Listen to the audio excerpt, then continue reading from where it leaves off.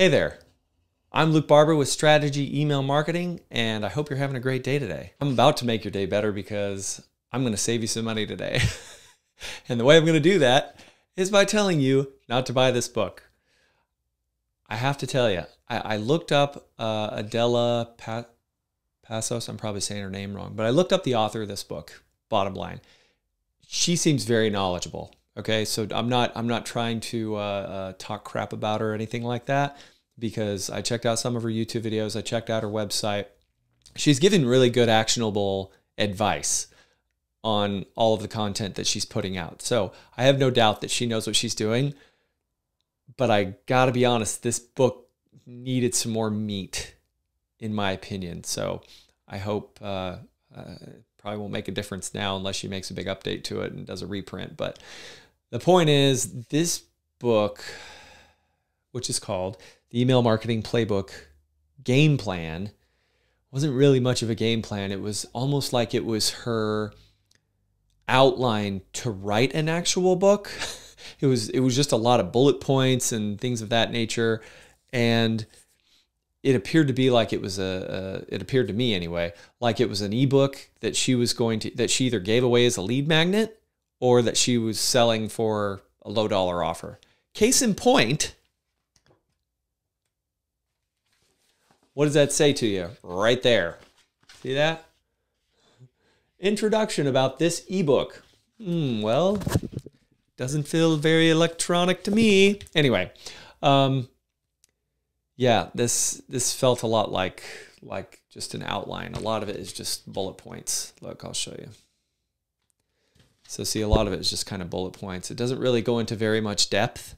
So for what I paid for this, I've paid less for other books and got more. So I was a little disappointed in this book. There were a couple of pages that did have bullet points that were for some templates for writing really good subject lines. So I liked those. That was definitely a pro. It was also a really quick read. I think I read this in maybe 40, 45 minutes.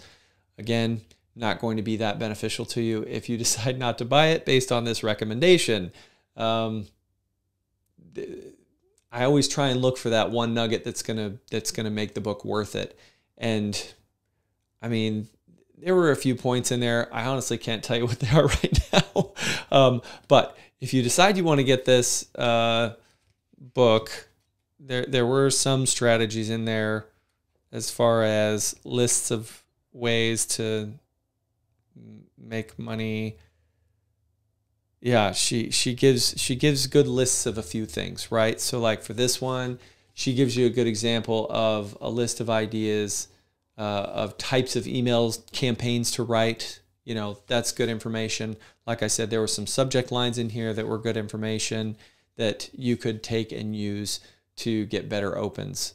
Of course, if you've seen my video about the book Email Persuasion that I also did a review on, you'll know that Ian Brody talks about creating customer personas or customer profiles and having a good sender reputation, and that by having a good sender reputation, you're going to get people to open your emails more often, whether you have good subject lines or not. Anyway, that's for another video. I'll link to that video in this video as well, so you can check that one out. The cons to this book is, as I mentioned before, there's just not a lot of actionable content. It's just kind of it's just a bunch of lists of different bullet points of different things.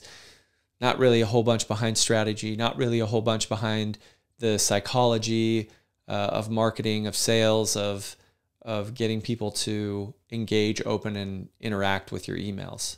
So, my opinion, if you really are just trying to get, one nugget, you could probably get one or two out of this. But for the most part, I would spend your research, your educational book dollars, whatever you call them, for your educational budget.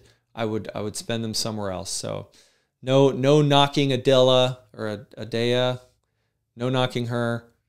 Just she could have done a better job on the book. I hope that review helps you. If it does, please hit the like button and please subscribe to my channel for more email marketing related content, and leave me a comment below as to some of your favorite email marketing books, or if you have a book that you'd like me to review, or tell me how this review helped you. All right, we'll see you next time.